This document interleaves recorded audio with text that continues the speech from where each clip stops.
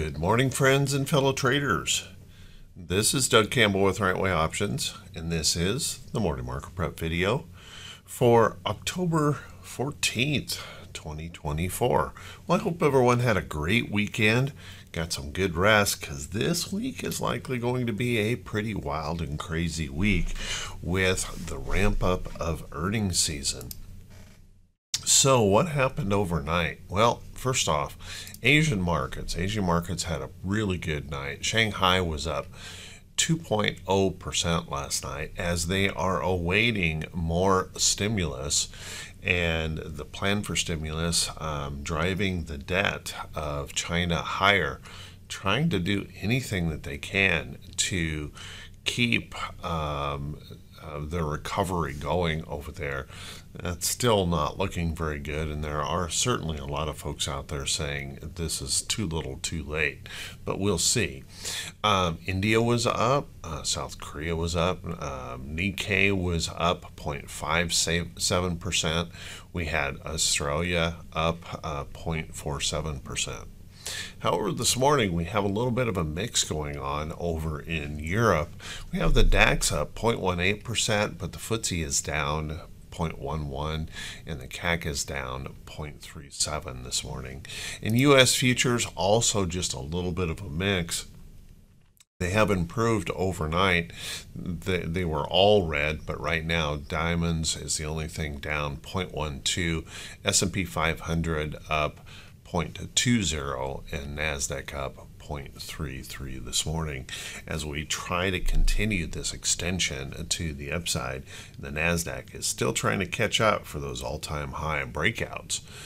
Let's take a look at our bond prices this morning. Now, it's important to understand that bond prices are going to be the same as they were as they closed, because with it being Columbus Day, the bond market is actually closed.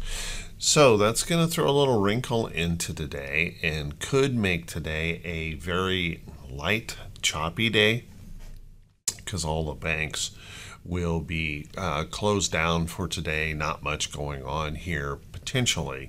If we take a look at the 2-year, it ended up on Friday at 3.96%, the 10-year at 4.10, and the 30-year at 4.41.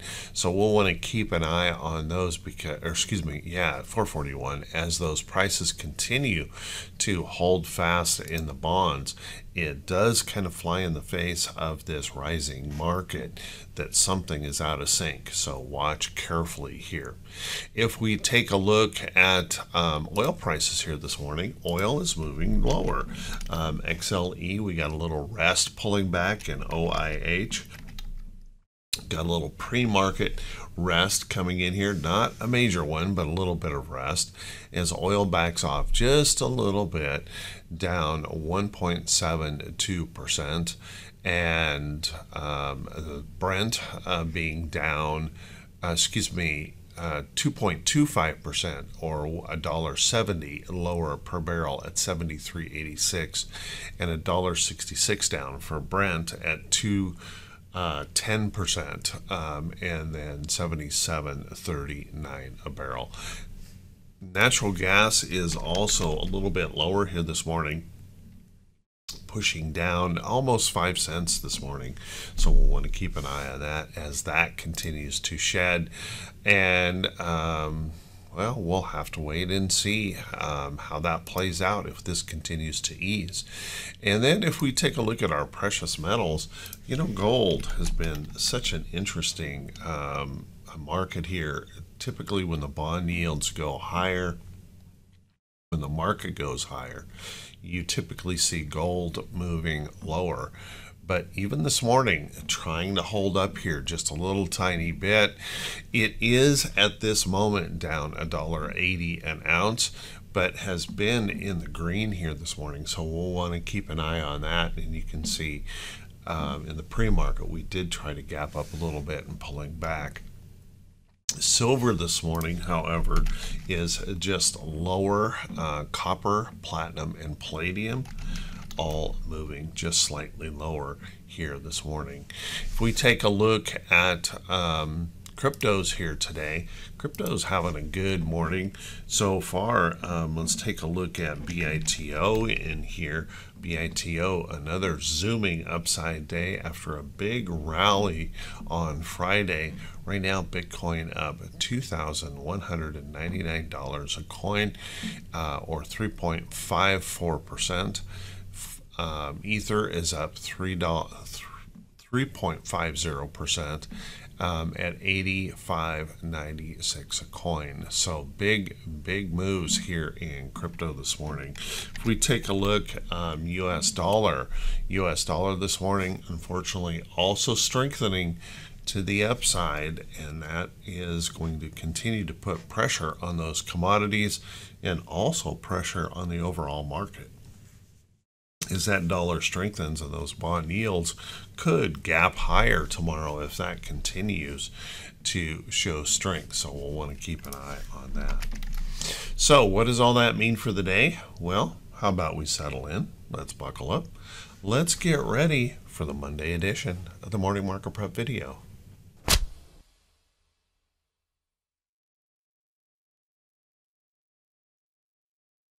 Good morning once again, everyone, and thank you so much for being here. I very much appreciate it. Let's take a look at these charts and see if we can figure out how we might want to approach the market for today. Remembering that we want to shake off that bias. We want to look at these charts for what they are, not for what we want them to be. So first off, let's take a look at the diamonds here. As you can see, very strong bullish move in here. We continue to show lots and lots of bullishness in the chart, stretching on through into that trend. So if the bulls can continue to find inspiration, well, we know that we're opening up here, possibly just a little bit lower, but anything that pops above that wick right there, blue sky highs in the diamonds. If the bears, however, were to find some inspiration here on the day, first off, any pullback I think comes back into here, we can find a little bit of support. Then the bigger support in the diamonds would be right in here. So pulling back into there probably wouldn't hurt us at all. Might be a nice little rest, as a matter of fact, coming across into here on this trend and support, and that possibility of slipping below there would probably raise some concern. If we were to come down into these levels in the chart, probably a little fear would come up. Now, I don't expect a whole lot of price movement today, to be honest, because with the big banks, with the banks closed, bond markets closed, probably going to be a lot of folks just taking the day off. So don't be surprised if we see very light, choppy price action here today in the market, unless there's some other news that really comes up to motivate the overall market. If we take a look at our SPY. SPY also new record highs, and they're trying to push new record highs here at the moment. So anything above in here, blue sky above, it's all go here for the S&P 500. If the bears, however, were to find inspiration here today, well, we'll start looking at these levels and come back down to the top of that candle, pushing on down maybe into here, find a little price support. We could go a little bit lower, find a nice little strong area of price support right in here off all of that consolidation that we were stuck in so long. And if we were to start pushing beyond that point, you'll notice that we'll be testing this upside trend. And then breaking on down is probably where we would raise some fear. And if we dropped into this range, I'm guessing there'd be a little bit of uncomfortableness in the market. So watch that carefully on the SPY. Our QQQ, obviously working really hard trying to get back up and join the rest of the indexes here. And you can see we've struggled here Friday. We popped up there and tried, you can notice right in here, a couple of wicks right here. As a matter of fact, the high was 494.47, 494.39. Didn't even quite make it up there Friday beyond that point, but this morning we're trying to push in the pre-market to get a gap above there. So let's keep an eye on that. If we can get back up through this area, then I'd be starting to look at some of these areas right in here for that next resistance, and then of course after that pushing to the all-time highs, seeing if we can pop out of there. Now if the bears were to find inspiration here today, then I would look for this little area right here as some price support, pushing back down into there. Be no harm, no foul there. Pushing a little bit lower than that might start raising a little bit of concern if those bears were to find that kind of strength. Beyond that point, we're probably going to be testing this upside trend, and then if we were to really get going to the downside into these levels here, which would likely raise some fear or concern in the market. And then IWM, boy, IWM had a really good day on Friday, just taking off like a rocket ship ride. So breaking that downtrend here for the first time. So what we're going to want to watch here on this move is if we can continue to push on up, we need to break through this area right in here, and if we can, we push right on up and we'll be testing this area here. Now what's important about that is if we can break through this area right in here, we could push on through to these highs that were created in 2021 and 2022 up into that area. So watch that carefully. Now that's been an area that's kind of served like kryptonite at the in recent times here. As you can see, we just can't seem to get up there, and we push up into that area and then we just fade it all the way back. So watch that carefully here if those bulls can get going, because breaking through this area would be really significant. Now, if those bears were to find any inspiration here today, I would suggest a rest or pull back here to test this little support and test that trend. Would not hurt anything at all. In fact, I think that'd probably be a little bit of a healthy move for IWM. But breaking down below that area, I would suggest coming back down here into this support is a possibility. There's that kind of flat upside trend in here. And it's really a messy trend. Honestly, you could draw that many different ways, but watching that carefully, if we were to push on down, we might find a little bit of support right in there, right off of that little gap here in the chart. And down below there is where we're going to probably start raising some fear or concern in the market. No signs of that, at least this morning. If we take a look at the VIX, our VIX, interestingly enough, with that big booming move to the upside, boy, it barely pulled back on Friday. As you can see, coming in here, we're still resting on a price support. We really haven't changed much in here in the VIX. So if the bulls can continue to push, we need to break back down through there, start pushing this back down, get below that 20 handle here in the chart, because this is still showing some significant concern in the market. Now, if the bears were to find inspiration, well, we can see the area up here that we would be watching. That push back up through here makes that higher low in this chart and could possibly raise a lot of fear or concern. So keep that in mind. Now, I wouldn't expect that today, just with the banks being closed. We'd kind of expect really light, choppy price action in the market today. If we take a look at our T2122, which is the 4-week new high, new low ratio, you can see one of our problems that we've got this morning is we're really pumped up here in the bearish reversal zone. So pushing this morning to the upside here, we really don't have a whole lot of space to move. Remember that markets can still push up, but we'll never break out of this up here. So we are very extended in our markets here for this morning, and with the big banks being closed and things like that, I kind of suspect we could see light, choppy price action, maybe even a little fade back, because what we have here is we have a little tiny upside opportunity and a very big downside opportunity. So remember, even a consolidation, even a little bit of rest could fade this back here in the market. If we take a look at our T2108, which is a percentage of stocks above the 40-day moving average. It finally got a good move on Friday, pushing up.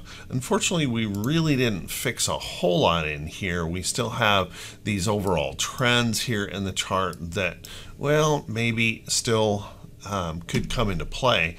But the good news is we did finally get that relief back to the upside. We've got a little resistance right in here, a little bit more right up into here that we'll have to be paying attention to as we push back up. But breaking and holding, getting back above 50%, obviously helping out in that confidence of the market. So more than half the stocks back above their 40-day moving average, and that does mean that the bulls are in control. If we take a look at our T2107, we see in here that T2107 continues to show us that the bulls are in control almost, well, right at 58%, I should say. 58% of the stocks above their 200-day moving average. Unfortunately, as we push back up, we really didn't change this downtrend in here. So still that little bit of concern here in the market that we've got these little downtrending items going on. Remember, we're still in the corporate buyback blackout here in the market. So that's one of the reasons why we may kind of struggle a little bit here to move on up, depending on how these earnings go. If you take a look, we've got a lot of resistance in the chart here for us to deal with as well. But you got to give this to the bulls. They are in control. And if we take a look at our T2101, well, our T2101 continues to show that decline in breadth. So even as we stretched and stretched on Friday, our breadth of the market continued to decline. So if we were to see any kind of reversal here in the market, just know that we didn't get a lot of support from those corporate buybacks or doing anything in there, and that's going to continue here for quite some time as we start to go through these earnings, and a few companies will start sliding out from underneath that breadth problem in the market. So watch that closely. Let's take a look at our earnings calendar, our economic calendar here for today. And our economic calendar, well, there's not a whole lot going on in here. And why don't I have that economic calendar right there? Here it is. It was hiding from me. So there we have our economic calendar for today, and there honestly isn't a whole lot for us to be worried about here today. You notice that we've got Fed speakers. Even though the banks are closed, the Fed speakers are going to be out talking this morning, and that's going to be the end of today's economic calendar. Not much going on. We got that global economics number in there, but not going to be a market mover. Of course, we have on Tuesday, Empire State Manufacturing, more Fed speakers, some bond auctions. Wednesday, mortgage applications, import-export prices will be in there. Corporate buybacks and little bond or bill auction. As you can see, Thursday is where things are going to ramp up a bit. We've got jobless claims, retail sales, Philly Fed. We've got industrial production. We're going to have business inventories, housing market index. We're going to get the natural gas report in there and a petroleum status report on the same day. As you can see, Goolsbee will be speaking, and several bond auctions along with the Treasury International Capital and Fed balance sheet. And then on Friday, another wave of Fed speak, as we've got 4 Fed speakers in here. We've got a housing starts and permits number coming in on Friday. So we're going to begin the week with a lot of light data in here, and they've kind of compiled it, most of it, into Thursday to be paying attention to this week. On the earnings calendar here today, well, there isn't much anything going on. As a matter of fact, not a single notable here for today, either before the bell or after the bell, to provide inspiration. And of course, with the bond market being closed, well, you're likely going to see that there is not a whole lot of activity overall in the market. Remember, Tuesday, we're going to go right back into big bank reports and the ramp up of earnings season. So there's things like Bank of America, Citibank, Schwab will be reporting, State Street, PNC Financial, those kind of things tomorrow. But today, not much at all going on. So look for that light, choppy day to occur. If we take a look at some stocks that could be setting up for today, but before we do that, if you could do me that quick favor, if this is the first time you've seen these videos, please click that subscribe button on YouTube and also click that bell icon when it pops up so you'll be notified every time I post a video. And thank you so much for everyone who continues to support the channel here, because again, I never in my wildest dreams thought there would be folks that would be interested in content like this. And remember, the content like this was really made for me, and I just happened to share it in the market, because one of the things I always struggled with in my trading was that emotion in the market. And by doing this work, it helps set my thought for the day and prevents me from over trading, becoming overly emotional in the market. It helped me a lot. And without all that hype and without all that prediction, I was just really surprised that folks would be willing to support this kind of information. So thank you, everyone. It's very humbling to me when you click those thumbs up buttons, leave those brief comments. That helps a lot. And also thank you so much to those folks who share these links out on your social media feed. Thank you for that. That also helps a bunch. And for those who continue to support the channel through the Buy Me a Coffee link just below the title of the video. Also, I want to remind everyone that tonight we had a little bit of switcheroo in schedule because of the hurricane. I will be doing e-learning tonight, and so everyone is invited to our public e-learning. Just come on over to the Hit Run Candlesticks website. Remember, right at the top of the page is the link that will get you in, no password required. And I'm going to be talking about my favorite chart patterns and why they're my favorite chart patterns. Oftentimes we'll talk about patterns but won't give a whole lot of, I got to thinking, we don't give a whole lot of detail of why we believe these are great chart patterns.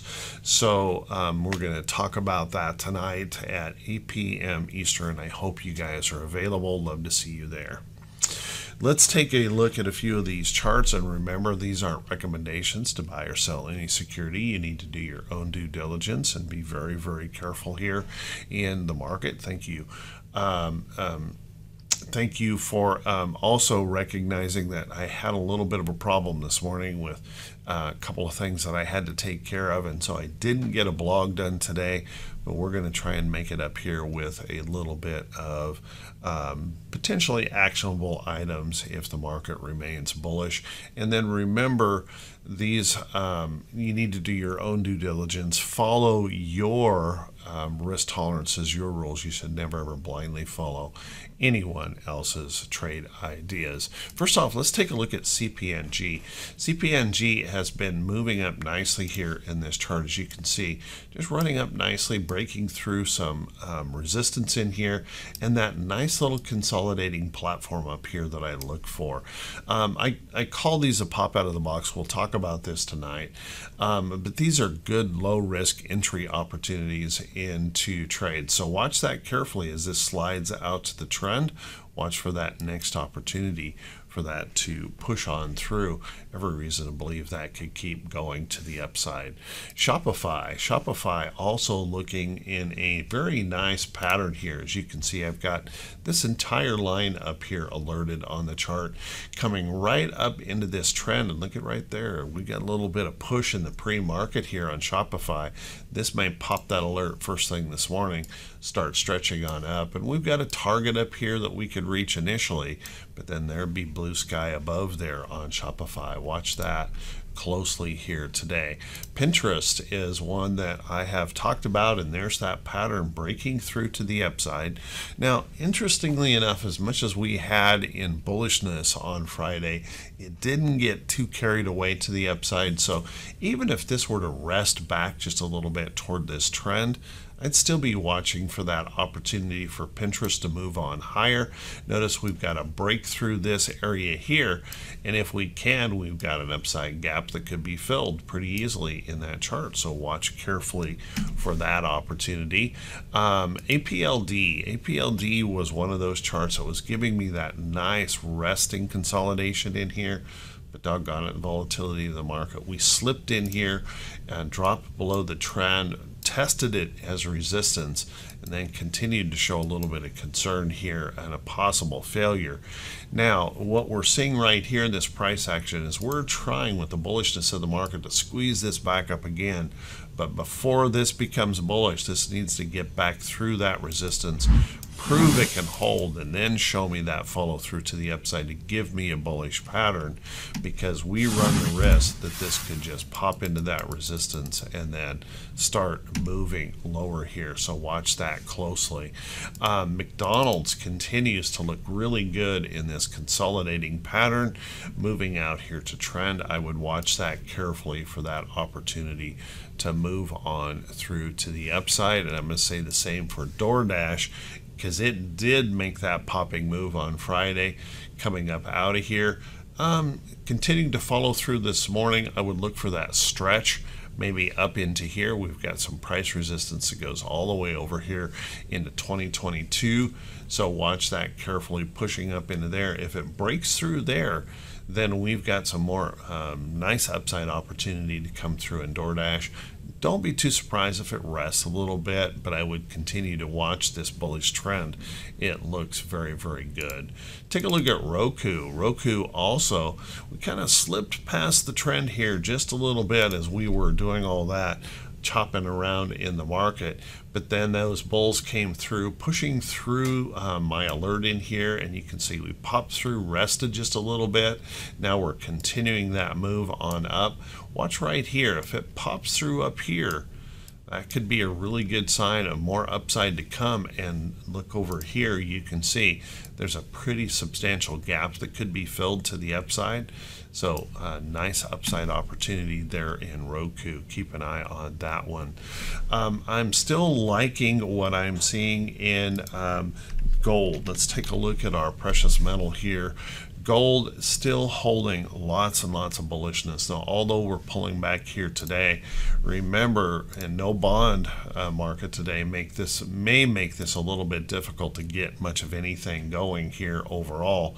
But watch that carefully. If those bond yields continue up on Tuesday, I would look for that opportunity that gold could push right on through to all-time highs here. So watch that carefully. Remember, I think it was Morgan Stanley or somebody put a 3,000 handle out there, possibility on gold by the end of the year. So I'd keep an eye on that here in the market. Also, let's keep an eye on some of these financials. Now, the XLF had a really good day on Friday, breaking through this triple top resistance here in the chart. So our new upside trend is right along in here, and we've got a lot more big bank reports coming our way tomorrow. So watch that carefully, showing bullishness. Wouldn't be surprised if there's some kind of a consolidation or rest in here. But with those bank reports coming out, we also can't rule out the possibility of more extension to the upside there. Take a look at KRE, some of our regional banks. Now, regionals also had a really good day on Friday and pushing on up. So let's watch this carefully in here.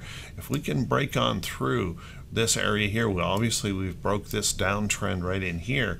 If we can break on through here on those regional banks, we may be in pretty good shape. But watch that carefully. If this were to fade back in here, then look for that next opportunity in those big banks. So with that, guys, there's quite a few stocks for you to pay attention to, something for you to look at. I want to wish you all the very, very best today. Thanks so much. And once again, I apologize there's no blog today. Just ran out of time to get it done. So I do apologize for that, but we'll get the video out. And just remember, could be a very light, choppy day with the bond market being closed. Take care, be safe.